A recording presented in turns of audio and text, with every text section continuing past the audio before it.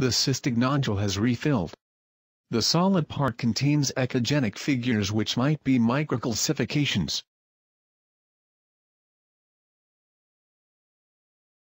This is a central type cyst because the solid part runs all along the inner surface of the lesion.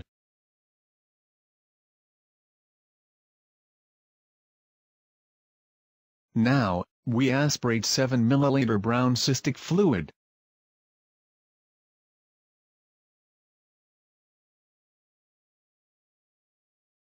Finally, the cystic chamber has almost completely evacuated.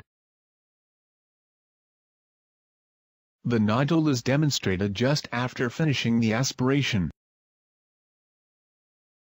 The moving structure on longitudinal scan represents the sudden refilling of the cystic fluid. We repeat the last several seconds. The moving fluid is signed with red arrows.